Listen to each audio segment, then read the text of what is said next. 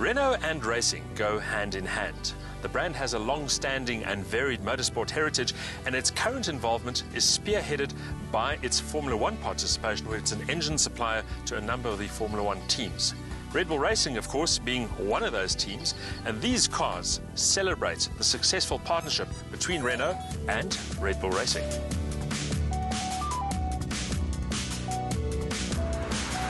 The two Renault performance hatchbacks featured here carry the limited edition RB7 designation, which gives some indication of their special status.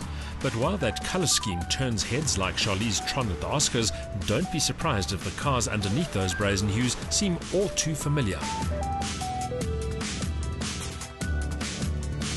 The Red Bull Racing Renaults are based on the Clio RS and the Megane RS Trophy. The biggest difference between the standard cars and these limited edition versions is the colour scheme. Black metallic finish, the series yellow detailing, of course also the checkered flag roof decal and the black wheels.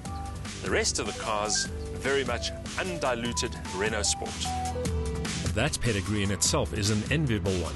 Renault Sport Technologies is the high-tech performance division of the French automaker, responsible not only for its Formula One engine program, but also for all its racing and rallying activities.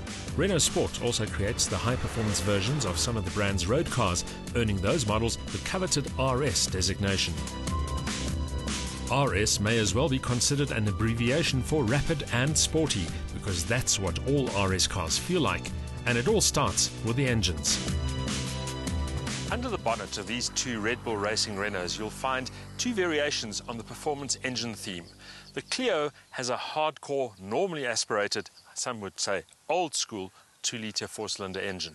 It's a real screamer. It goes way beyond 7,000 RPM, maximum power 147.5 kilowatts, linked to 250 Newton meters. The thing with this engine is to keep it on the boil. You really have to keep it between 5 and 7,000 RPM to get the best out of it. But if you do, it does deliver the goods in absolutely every terms. The counterpoint is the engine in the Megane. It's a 2-litre engine as well, but this one's turbocharged, and as a result the power elevated to 195 kilowatt, 360 Newton meters of torque to go with that, a 6-speed gearbox, LS diff, very much a racing car in road trim. No surprise then that these two hatchbacks enjoy an elevated reputation for blue-blooded performance motoring that will make any petrol head drool. And while the exteriors leave little doubt about their dynamic intentions, the functional starkness of the RS cabins serves to underscore their tar-ripping talents. The interior treatment of these Red Bull Renaults is very much on the racy side and actually quite Spartan. The thinly padded bucket seats, the thick-rimmed steering wheels, the alloy pedals all point to cars with performance as a theme, and that's very much the focus of these cars as a whole, rather than luxury. That said, the equipment levels are hardly baseline. You get a decent amount of kit, including Bluetooth, decent sound, keyless entry and starting, central locking, and an exclusive RS monitor.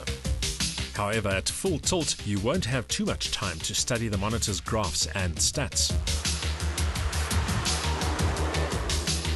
The Megane RS is all about shove and urge. It always feels powerful and particularly muscular in the mid-range when the turbo comes in and is at full song. I have to say that there are some traction issues here because, of course, the car is front-wheel driven, but the LS diff and also the clever front axle geometry mean that it does put the power down pretty effectively. And once you're on the go, the steering is nice and meaty and the car always feels much more predictable than you'd expect.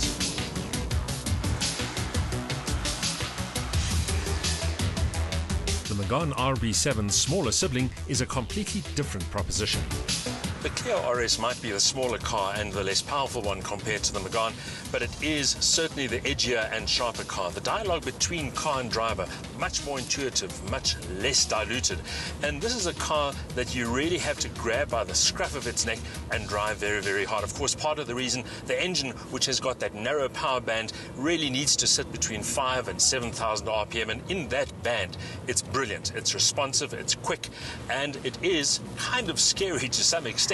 So, not a car you can relax in, but a car that you can absolutely enjoy to the thrill on a track like this. Of course, the truly tantalizing question is this: which of these two limited edition models is the more exciting, more involving machine?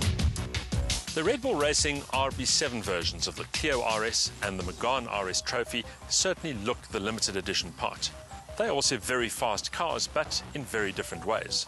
So, which one would I choose? Well, I certainly like the shove and the get up and go of the Megane. It's certainly the more powerful car and the one that feels almost brutal on the road. But the purer, more undiluted sports machine here is the Clio, and it's also the more challenging car to drive. Of course, the whole discussion is quite academic, because Renault have only brought 20 examples of each model into the country, and all 20 are already spoken for.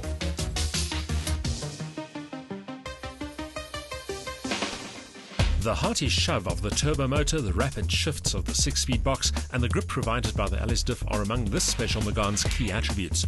Yes, it's fast enough to embarrass many a hardcore sports car, and it's still top of the hot hatch club, but those colours won't suit everyone, and availability is strictly limited. This is the last Clio RS with a non-turbo engine, so save its crisp and linear responses and its high-revving nature, it's a wonderful piece of kit. That also goes for the car as a whole. It's one of a dwindling breed of authentic driving machines, even if it can be hard work and uncomfortable too.